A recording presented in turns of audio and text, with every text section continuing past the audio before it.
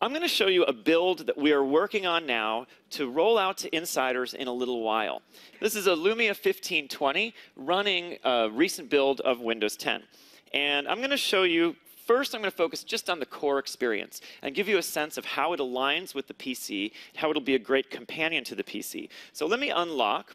And the first thing you'll notice, the start experience is quite familiar to people who've been using Windows Phone in the past. But if you look there, you can see in the background, I've got a full bleed customized background image, a nice personalization feature that a lot of our users have been asking for.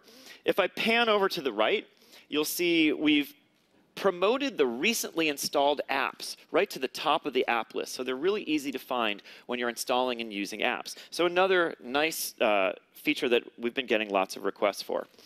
I want to show you the Action Center, which has added some new features and is now synced up with the PC. I can do things like dismiss single items that are shown here as notifications.